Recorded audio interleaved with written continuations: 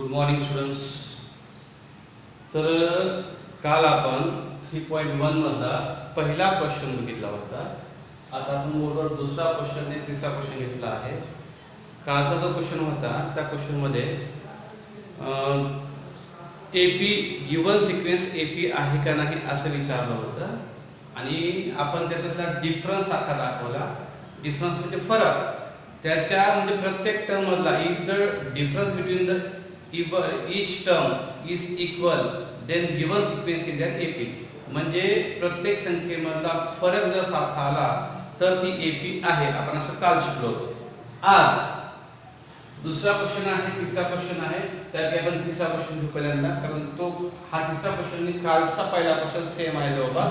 काल आपण डिफरन्स काढला होता, आज पण डिफरन्स काढायचा आहे, म्हणून हा तिसरा क्वेश्चन पहिल्यांदा घेऊ आणि मग आपण हा दुसरा क्वेश्चन घेऊ. आता तिसरा क्वेश्चन काय आहे? Find first term and common difference for each of the AP. खालील अंगणित श्रेणीसाठी पहिले पद व साधारण फरक काढा असा क्वेश्चन आहे. याच्यामध्ये 4 गणित आहेत, 1 2 3 4. यापैकी 1 2 मी गणित घेतो, 1 2 तुम्ही गणित करा. तर आपण पहिले गणित बघू आपण या ठिकाणी. आणि विद्यार्थी मित्रांनो नीट बघा, हे गणित कालच्या प्रमाणेच आहे. काल जो आपण डिफरन्स काढला होता सेम डिफरन्स काढायचा आहे. फक्त काल एपी आहे की नाही विचारलं होतं, आज ऑलरेडी एपी आहे. एपी म्हणजे अंगणित श्रेणी आहे, त्याच्यामुळे आपल्याला एपी आहे की नाही लिहायचं नाही. काल आपण ज्या शेवटच्या दोन ओळी लिहिल्या होत्या, common difference is constant therefore given sequence is an AP, अशा जे दोन ओळी लिहिल्या होत्या अशा दोन ओळी लिहायची गरज नाही. मराठीमध्ये साधारण फरक स्थिर आहे व दिलेली क्रमिक अंगणित श्रेणी आहे अशा आपण जे दोन ओळी शेवटच्या लिहिल्या होत्या त्या इथे लिहायची गरज नाही, कारण हे ऑलरेडी एपी आहे, हे अंगणित श्रेणी ऑलरेडी आहे. त्याच्यावर फक्त डिफरन्स काढायचा आपल्याला या ठिकाणी. तर आपण काढू पहिल्यांदा. नीट लक्ष द्या. 5 1 -3 -7 डॉट डॉट डॉट ही एपी आहे. आपल्याला ह्याचा आपल्याला डिफरन्स फक्त काढायचा आहे कालच्या प्रमाणे. म्हणजे फर्स्ट टर्म म्हणजे T1, पहिले पद T1 म्हणजे 5, second term T2 is equal to 1, third term T3 is equal to -3, fourth term T4 is equal to -7. हे आपण घेतलं. आता आपल्याला काय करायचं आहे? हे सेकंड मधून फर्स्ट मायनस करायचं आहे, थर्ड मधून सेकंड मायनस करायचं आहे आणि फोर्थ मधून थर्ड मायनस करायचं आहे. बघा आता इथे आता T2 मायनस T1 म्हणजे 1 -5. 1 मधून 5 वजा होत नाही, म्हणून 5 मधून 1 वजा करा आणि मोठ्या संख्येचे चिन्ह द्या. म्हणजे या ठिकाणी -4 येईल. या ठिकाणी हा झाला त्या दोघांचा डिफरन्स. आता बघू आपण T3 मायनस T2. T3 म्हणजे -3 ब्रॅकेट आठवणीने करा. मायनस आता किती यायला पाहिजे? तर 1 यायला पाहिजे, या इतक्यामध्ये यायला पाहिजे. या ठिकाणी एक मायनस साइन होतं, दोघांची सबट्रॅक्शन झाली. या ठिकाणी दोन मायनस साइन आहेत, दोघांची ऍडिशन होईल म्हणजे 4 येईल आणि इथं मायनस साइन येईल म्हणजे इथं -4 आलं या ठिकाणी. आता घेऊ आपण T4 मायनस T3. T4 म्हणजे -7 आठवीनं ब्रॅकेट मायनस पुन्हा आठवणीनं ब्रॅकेट न विसरता. ज्या मायनस नंबर आहेत, निगेटिव्ह नंबर आहेत, त्यांना आपण ब्रॅकेट आठवणी केला आहे, विसरू नका. आता या ठिकाणी मायनस साइन 2 असल्यामुळे मायनस प्लस होईल. मायनस साइन पहिलं राहिलं आहे तसं, म्हणजे -7 आहे तसं राहिलं आणि दोघांचं +3 झालं या ठिकाणी. आणि या ठिकाणी एक मायनस असल्यामुळे दोघांची सबट्रॅक्शन झाली 4 म्हणजे -4 या ठिकाणी आलं. अशा प्रकारे तिघाचा डिफरन्स सारखा आलेला आहे.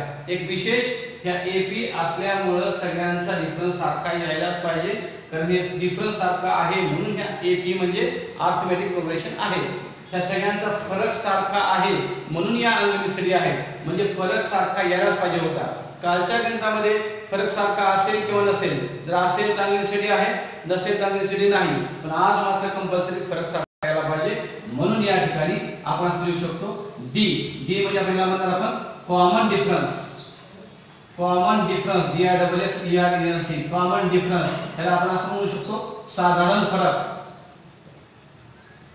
साधारण फरक असा आपण लिहिणार, ह्याला आपण डी असं ब्रॅकेट मध्ये लिहिणार आणि या ठिकाणी -4 हे आपण असं या ठिकाणी लिहिणार आणि हे आपलं फर्स्ट एक्झाम्पल संपलेलं आहे. या प्रमाणे आपण डिफरन्स काढायचा आहे.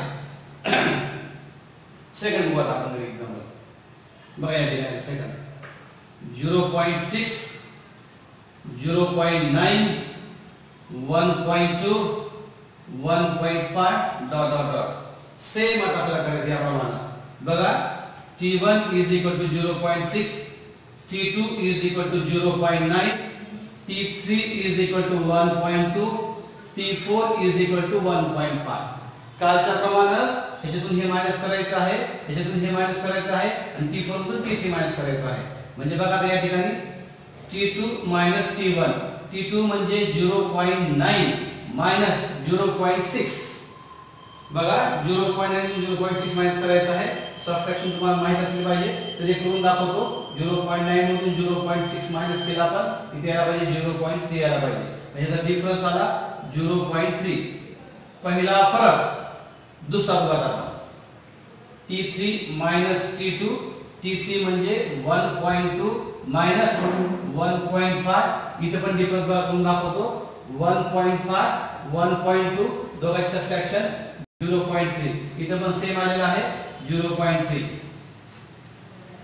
गडबड न करता नीट लक्ष द्यायचं, घाबरायचं नाही, नीट लक्ष द्यायचं.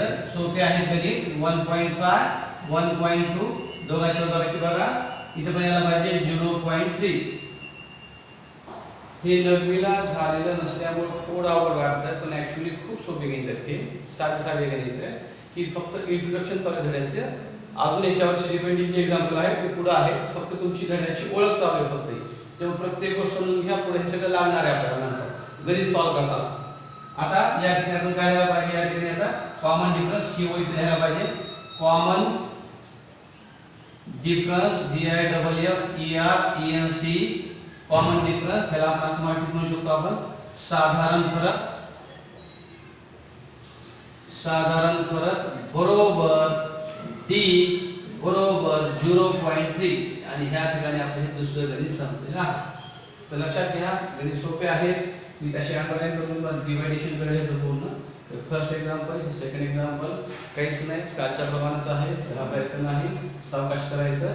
नंतर पहिले मी घेतलंय, दुसरं मी घेतलंय, तिसरं तुम्ही करा सोपं आहे, चौथं मी करून दाखवतो 2 मिनिटांनी. हे मोडतो आणि करून दाखवतो.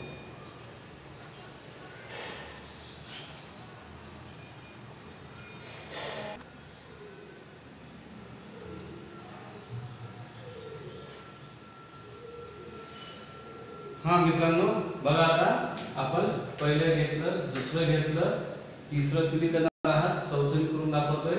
चौथं गणित बघा या ठिकाणी 1/4 3/4 5/4 7/4. आणि आता म्हणल्याप्रमाणे आपण धरणार आहोत T1 is equal to 1/4, T2 is equal to 3/4, T3 is equal to 5/4 and T4 is equal to 7/4. आता आपण जी सबट्रॅक्शन बघणार आहोत, सबट्रॅक्शन म्हणजे वजाबाकी बघणार आहोत. आणि सेकंड मधून फर्स्ट, थर्ड मधून सेकंड आणि फोर्थ मधून थर्ड मायनस करणार आहोत. आणि तो आपला डिफरन्स असेल, साधारण फरक असेल. बघा इथे या ठिकाणी T2 minus T1 म्हणजे 3/4 minus 1/4. दोघांचा डिनॉमिनेटर इक्वल आहे, दोघांचा छेद समान आहे. दोघांपैकी एक छेद येईल या ठिकाणी. वर फक्त न्यूमरेटरचे सबट्रॅक्शन होईल म्हणजे अंशाची फक्त वजाबाकी होईल. या ठिकाणी यायला पाहिजे 2/4 आणि ह्याला डिवाइड करा दोन्ही नंबरला 2 ने डिवाइड करता येईल म्हणजे 1/2 हा आपला डिफरन्स आला. आता बघू आपण T3 minus T2. T3 म्हणजे 5/4 minus 3/4. याची सबट्रॅक्शन बघा. दोघांपैकी एक डिनॉमिनेटर आपण घेतला 4 आणि वर 5 minus 3 यायला पाहिजे. या ठिकाणी 2/4 चे यायला पाहिजे आणि या ठिकाणी 1/2 चे यायला पाहिजे. या ठिकाणी दोघांनी डिवाइड केलं. आता last T4 minus T3. T4 म्हणजे 7/4 minus 5/4. नीट चेक करा तुम्ही लक्षात असले. आता या दोघांपैकी एक डिनॉमिनेटर 4 घेतला, वर 7 minus 5 यायला पाहिजे. या ठिकाणी 2/4 येईल आणि जी सबट्रॅक्शन 1/2 येईल. अशा प्रकारे तिघाचा पण डिफरन्स सापडलेला आहे. म्हणून कॉमन डिफरन्स याला आपण D म्हणणार ब्रॅकेट मध्ये. किती आले 1/2 आणि हे आपले या क्वेश्चनचा आन्सर. क्वेश्चन बघा, find the first term and common difference for each of the following. ह्यात आपल्याला एक गोष्ट सांगायची राहिली, ह्यात फर्स्ट टर्म सांगायचं राहिलं होतं आपलं. म्हणून या ठिकाणी आपण लिहू शकतो फर्स्ट टर्म म्हणजे A. ह्या गणितातलं फर्स्ट टर्म म्हणजे A. आपण मगाचे 2 गणित जे झाले त्यामध्ये फर्स्ट टर्म सांगायचे सर्व. आता सांगतोय प्रत्येक गणितामध्ये पहिलं पद फर्स्ट टर्म म्हणजे ए असतं. इथं आपण ज्या आपण मगाची दोन गणित बघितले त्या ठिकाणी लिहायचं राहिले तुम्ही लिहा पुढे. आता आपण डिफरन्स फक्त काढला पण ए राहिले आपलं, म्हणून तुम्ही ऍट लास्ट सगळ्यात शेवटी ए म्हणजे फर्स्ट टर्म, ए म्हणजे पहिले पद तर आपण ए म्हणतो. जसं टी1 ला ए म्हणतो, टी1 म्हणजे फर्स्ट टर्म, टी1 म्हणजे फर्स्ट टर्म, तसं ए म्हणजेच फर्स्ट टर्म, ए म्हणजेच टी1, टी1 म्हणजेच ए.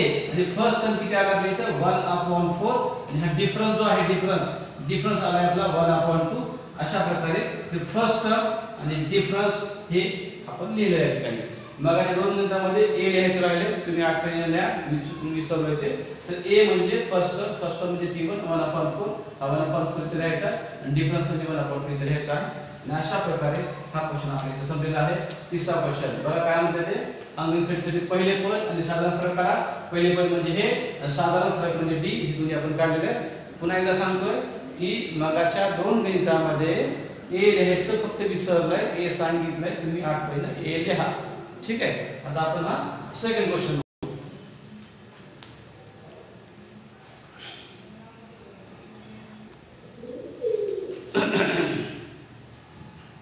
तर मुलांनो आता आपण हा क्वेश्चन बघितलेला आहे. आता आपण हा दुसरा क्वेश्चन बघणार आहोत. त्याच्यावर एक सूचना सांगायची मला की हे जे व्हिडिओ आपण करतोय शूट करतोय या व्हिडिओमध्ये जर आपण 20 मिनिटापेक्षा जास्त मोठा व्हिडिओ जर केला तर तुम्हाला ते डाटा जो आहे तो डाटा तुमचा मिळवायचा. आम्ही काही करू काय बोललो नाही पण तुम्हाला डाटा पॅक मोठा लागत आहे त्याच्यामुळे ते तुमचा डाटा जास्त सेवा व्हावा, जास्त मला डाटा म्हणजे जाऊ नये म्हणून थोडे 20-25 मिनिटाचे व्हिडिओ करावे. म्हणजे तुम्हाला प्रॉब्लेम येऊ नये, तुमच्या मोबाईलला जर काही प्रॉब्लेम येऊ नये कारण डाटा सेव्ह करावा म्हणून चालू आहे आपलं हे समजून घ्या. थोडे लहान व्हिडिओ राहिले मुद्दा मोठे व्हिडिओ करत नाही. आणि ह्या 3 एक्झाम्पल आपल्या झाली की तुम्ही एक्झाम्पल सॉल्व्ह करायचं. हे 6पैकी 2 किंवा 3 मी सॉल्व्ह करतो, बाकी तुम्ही सॉल्व्ह करा. आणि हे जे आहे हे सगळे मी फोटो काढतोय आणि तुमच्या व्हॉट्सअप ग्रुपला सेंड करतोय. तुम्ही हे आता लिहायची गरज नाही, तुमच्या व्हॉट्सअप ग्रुपवर जे फोटो माझे येतील त्यात बघून तुम्ही नंतर केव्हा येऊ शकता. फक्त सध्या लक्ष देऊन ऐका कारण पुढं तुम्हाला नंतर हे लिहिण्यासाठी मी फोटो पाठवणार आहे, सेंड करणार आहे.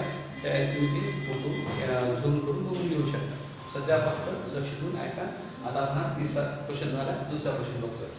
बघा दुसरा क्वेश्चन काय आपला, राईट अँड एपी म्हणजे एपी हा म्हणून सांगितलं आहे. फर्स्ट टर्म इज ए, पहिले पद तुम्हाला ए दिलेला आहे आणि common difference D in each of the following म्हणजे प्रत्येक तुम्हाला ए दिलेला आहे आणि बी दिलेला आहे. ए म्हणजे मराठीत मला सांगता खालीलपैकी ज्यांचे पहिले पद वर्स ए व साधारण फरक डी आहे अशी अंगणी श्रेणी लिहा. म्हणजे तुम्हाला या ठिकाणी पहिले पद ए दिलेला आहे, साधारण फरक डी दिलेला आहे, 2 तुम्हाला दिलेले आहे आणि तुम्हाला अंगणी श्रेणी लिहायची आहे. अंगणी श्रेणी म्हणजे असं लिहायचं. आता ह्याच्या उलटच म्हणू का आपल्याला, इथं तुम्हाला अंगणी श्रेणी दिली आहे त्याच्यावर तुम्ही ए आणि डी काढलं आणि इथं काय आहे ए आणि डी दिला आहे अशी तुम्हाला इथं अंगणी श्रेणी तयार करायची आहे. म्हणजे ह्या क्वेश्चनच्या एक्झॅक्ट उलट या ठिकाणी आहे. म्हणजे एपी दिलेला आहे, ए आणि डी आपण काढलं, इथं ए आणि डी दिलेला आहे, इथं आपल्याला एपी तयार करायची. एपी तयार करायची म्हणजे मिनिमम 4 संख्येपैकी तयार करायच्या. बघा आपण चालू करू पहिलं एक्झाम्पल. बघा या ठिकाणी फर्स्ट एक्झाम्पल या ठिकाणी a is equal to 10, d is equal to 5. बघा आता हे ऍक्च्युअली आपल्याला अवघड वाटतं. एक साधारण जर आपण विचार केला तर आपण तोंडी पण सांगू शकतो. तोंडी म्हणजे कसं बघा, एक जनरल मी तुम्हाला गोष्ट विचारा समजा की पहिली संख्या 10 आहे आणि प्रत्येक संख्येमध्ये फरक 5 आहे अशा तुम्ही 4 संख्या सांगा. नीट आहे का? पहिली संख्या 10 आहे आणि पुढच्या प्रत्येक संख्येमध्ये 5चा फरक आहे अशा 4 संख्या सांगा. तर कुणी पण मला सांगेल पहिली संख्या 10, दुसरी 15, तिसरी 20, चौथी 25. 10, 15, 20 आणि 25 आपण असे 4 संख्या पटकन सांगतो, तोंडी सांगतो. तेच आपल्याला करायचं आहे. बघा मी सगळ्यांना त्याप्रमाणे करायचं आहे. आता आपण काय करू, ह्याचं फर्स्ट टर्म म्हणजे टी1 म्हणजेच ए म्हणजे किती आलं 10 फर्स्ट आपल्याला दिलेला आहे. आता सेकंड टर्म काढायचा आहे. सेकंड टर्म काढताना फर्स्ट टर्म मध्ये म्हणजे टी1 मध्ये हे डिफरन्स म्हणजे डी मिळवायचा आहे. टी1 प्लस डी म्हणजे 10 मध्ये 5 मिळवायचं, किती आलं 15. हे झालं आपलं सेकंड टर्म, हे झालं आपलं फर्स्ट टर्म, हे झालं पहिलं पद, हे झालं दुसरं पद. आता तिसरं पद करू आपण T3 थर्ड टर्म म्हणजे दुसऱ्या पदामध्ये डी मिळवायचा, म्हणजे 15 मध्ये हे 5 म्हणजे फरक मिळवायचा, किती यायला पाहिजे 20 यायला पाहिजे. आणि चौथं पद काढताना तिसऱ्या पदामध्ये T3 मध्ये डी मिळवायचा, म्हणजे 20 मध्ये 5 मिळवायचे, किती यायला पाहिजे 25. काय केलं बघा, पहिले पद म्हणजे फर्स्ट टर्म म्हणजे पहिली संख्या आपण लिहायची, दुसरी काढताना पहिल्या संख्येत 5 मिळवायचे, म्हणजे T1 मध्ये डी मिळवायचा, दुसरी संख्या भेटते. तिसरी काढताना दुसऱ्यामध्ये फरक मिळवा, चौथी काढताना तिसऱ्यामध्ये फरक मिळवा. बघा पुन्हा रिपीट, पहिली संख्या हीच घ्यायची, दुसरी काढताना पहिल्या संख्येमध्ये 5 मिळवा म्हणजे फरक मिळवा, तिसरी काढताना दुसऱ्या संख्येमध्ये 5 मिळवा म्हणजे फरक मिळवा, चौथी काढताना तिसऱ्या संख्येमध्ये 5 मिळवा म्हणजे फरक मिळवा, चौथी संख्या भेटते. आणि म्हणून आपण या ठिकाणी असणार गिवन एपी म्हणजे अंगणी सडी. कोणती अंगणी सडी तयार झाली आपल्याला या ठिकाणी, तर पहिली संख्या 10, दुसरी संख्या 15, तिसरी संख्या 20, चौथी संख्या 10, 15, 20 आणि चौथी संख्या 25. ओके, आणि पुढे डॉट डॉट डॉट द्यायचा. अशा प्रकारे तुम्ही एपी तयार केली. म्हणजे एक्झॅक्ट उलट, म्हणजे एपी दिलं होतं, ए आणि बी काढलं, इथं ए आणि डी दिलं होतं, एपी तयार केलं. अशा प्रकारे आपण पहिले गेम केलेलं आहे. दुसरी बघू आपण या ठिकाणी, back continue. a is equal to -3, d is equal to 0. हे तर एकदम सोपं गणित आहे. का बरं, तर आपल्याला g म्हणजे 0 मिळवायचा आहे. बघा आता मी या ठिकाणी T1 म्हणजे a म्हणजे -3, पहिली संख्या आपण तयार केली. दुसरी तयार करताना T2 तयार करताना पहिल्यामध्ये डिफरन्स मिळवा, म्हणजे T1 मध्ये d मिळवा, म्हणजे -3 मध्ये d म्हणजे 0 मिळवा. आणि 0 मिळवलं म्हणजे नथिंग, काहीच नाहीये, म्हणजे आपण इथे ॲज इट इज ही संख्या यायला पाहिजे -3. सेकंड नंबर आली -3, फर्स्ट नंबर आली -3 झाली. T3 तयार करताना T2 मध्ये म्हणजे दुसऱ्या संख्येमध्ये d मिळवा, म्हणजे ह्या दुसऱ्या संख्येमध्ये ह्या संख्येमध्ये -3 मध्ये 0 मिळवा, किती आलं -3 आलं या ठिकाणी सुद्धा.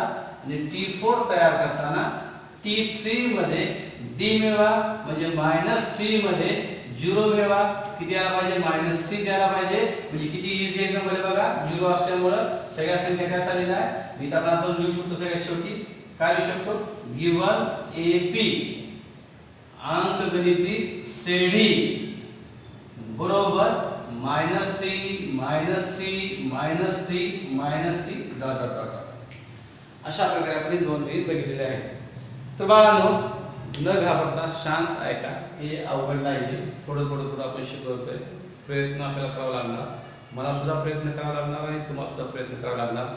पर्याय दुसरा आपल्याकडे सध्या शिल्लक नाही आहे. असंच आपल्याकडे काही दिवस शिकावं लागणार आहे. आणि ज्यावेळेस आपल्या रेग्युलर बॅचेस चालू होतील त्यावेळेस आपण सगळं डिटेल पहिल्यापासून सगळं घेणार आहोत.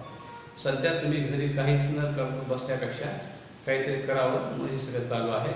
थोडं ॲडजस्ट करून घ्या आणि ही डाऊट्स जे आहेत ते आपण क्लिअर करून नंतर काही काळजी करू नका. लॉकडाऊन संपल्यामध्ये सगळे डाऊट्स क्लिअर करणार आहोत, त्यामुळे काही घाबरायची गरज नाही. ठीक आहे, तर आपण ते थांबू. या ठिकाणी हे दुसरे रद्द झालेलं आहे. तर तिसरं ह्यात आहे, चौथं आहे, पाचवं आहे, सहावं आहे. हे तुम्ही घरी करायचा प्रयत्न करा. तुम्हाला समजेल नाही समजेल, पण मी उद्या लिहायचं तिसरं, चौथं, पाचवं, सहावं याची कमीत कमी तिसरं आणि चौथं तर उद्या आपण 100% घेऊया. कारण हे तुम्हाला जमेल नाही तुम्ही सांगत नाही, तरी पण प्रयत्न करा. घरी समजते बघा, नाही समजत आपण पुन्हा कंटिन्यू करू. ठीक आहे, आपण या ठिकाणी थांबू.